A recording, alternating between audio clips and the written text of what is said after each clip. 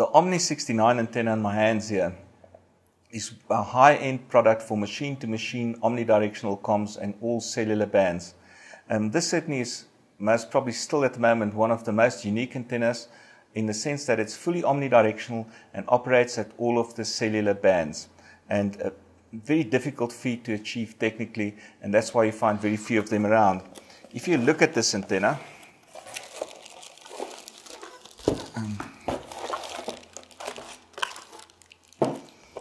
all of the antennas come with nice instructions on how to put it together.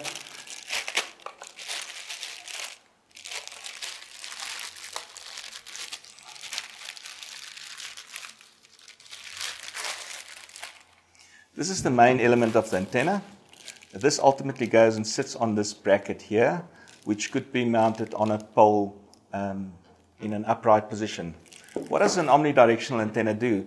Omnidirectional antenna with high gain means that you've got more than one element inside here, and we've got a whole arrangement of elements to cover all of the frequency bands, and it gives you a narrow and highly directive pattern, which is in other words squeezed in this plane and goes in all directions. Now in cellular bands this becomes much more difficult. For single frequency, normally reasonably easy to do, but in this case we need to do this at the 800 MHz band, we need to do it at 1700, we need to do it at UMTS. And this antenna covers all of these bands with roughly a gain of about 5 dBi.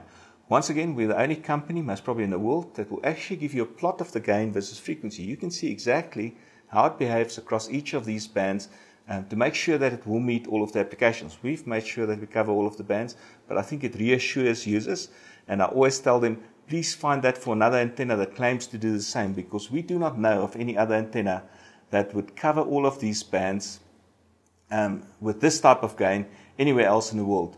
So it is the high-end product used for machine-to-machine. Why machine-to-machine? It's because where you put a machine down, you often do not want to point a highly directional antenna at a base station because you get redundancy with the omnidirectionality. In other words, you can pick up one base station that's over here and another base station that's over there with equal ease. If one of them goes down, you can still communicate to the other one. That's the one advantage of an omnidirectional antenna compared to a directional. The second advantage is that the guy that installs it does not have to think too much. In other words, he does not have to have a meter and try to align and find the closest base station. Put this guy up.